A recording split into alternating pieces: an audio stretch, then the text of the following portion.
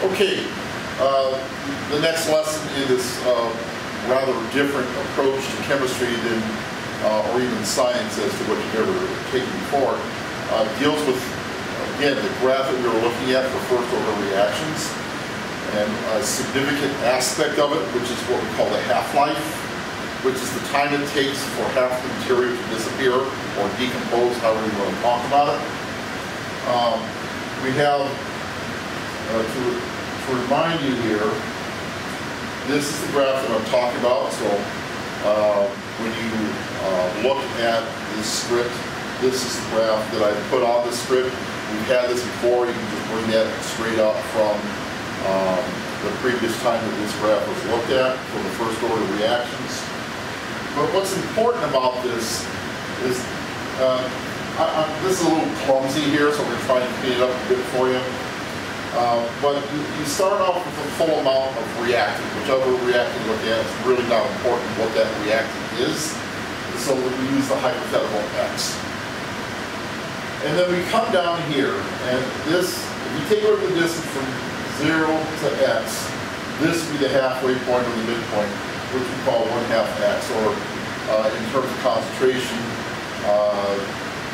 it's the concentration of X at T sub 1/2, which means concentration X when the half-life has been met. And because of the fact that this is not a linear relationship, it is a logarithmic relationship, this will never be a straight line.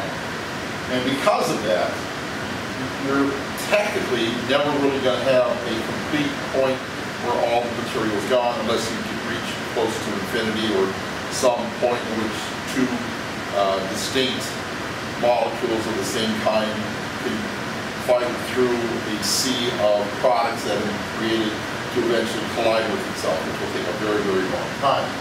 So from here to here, that time takes, which they call T sub 1, is the first half-life. That is the half-life, and this is the first half-life that this takes. And what that is saying is this. Yes, it takes X amount of time to go from here to here, but it's not going to take the same amount of time to go from here to here. As you see, because if it was a linear relationship, that would be true.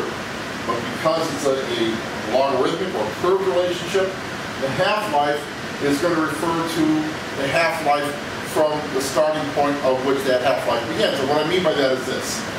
If you started here, and you look through here, that's half the amount here. You start here, this is your starting point instead of up here, then half of this half becomes a quarter. And so the amount of time it took to go from here to here is the amount of time it took to go from here to here, and that time span is exactly the same as the amount of time it took for the first half to disappear. So half of the half is going to be the second half-life.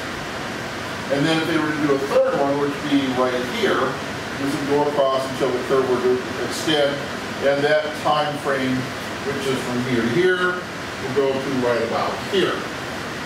And it'll keep going on and on, less and less and less and less, and it's what we call asymptotic to this x-axis, where it approaches it but never really intersects it. And we can mathematically determine these values by using the equation that we talked about for first order reactions. So,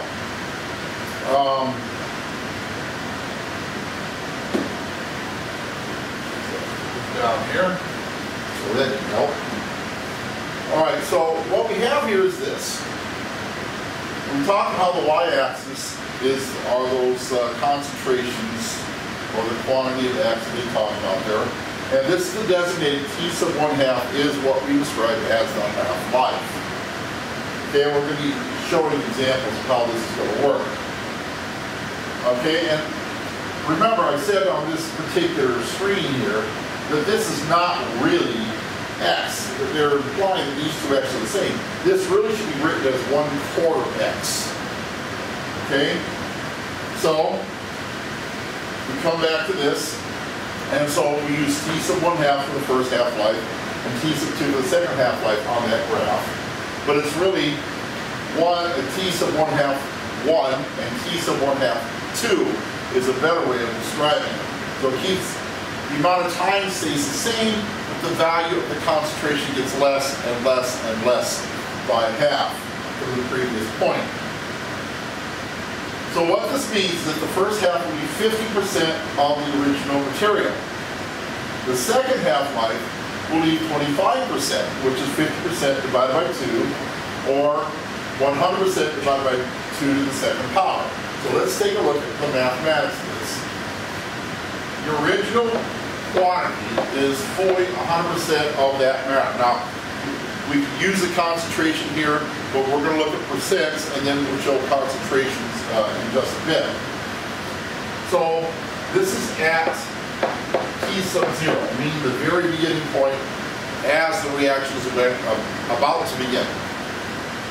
After it has gone a full half-life span, by definition, that means 50% remains. And that's going to be at t1/2. Now, 50% is 100% divided by 2, and this is the first, so I'm going to do this right here and put a sub 1 here to show that's the first half-life. So this 1 here is the number of half-lives that this reaction has gone through at that particular moment in time. So we'll say 1 equals n. So we would say 100% divided by 2 to the n power becomes 100% divided by 2 to the first power, which is at 50%. And this is kind of how we're going to look at this here. Okay? So we go back to that graph, and we see that this point right here is going to be half of the 1/4 x, and 1/2 of 1/4, well, you multiply 2 times 4 the denominator, you get 1/8 x. And so you go across until that hits, and says somewhere right around here, as it comes down. And, well, if this is 50% remaining, and this is 25% remaining, then half of 25% will be 12.5% right there. So, the next one, the next half-life span, is going to be 100% divided by 2 to the second power, because that's that 1/4 x that was not labeled very well on that graph. And so that's going to be 100% divided by 2 to the second power, and that's going to be 25%. So this is the second half-life sub 2. That's our n. That's what we're plugging in there, that 2. And then the next one that I just showed you is going to be at, we'll show you this is going on here, at t sub 1/2 sub 3, the third one. Then this is going to be 100% divided by 2, and n now is 3, and that will give, if you type that out in the calculator just like that, you will indeed get 12.5%.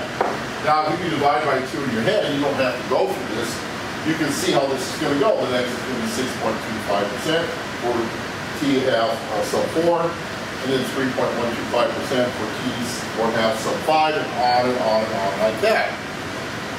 Okay? So that's how we can calculate using half-lives.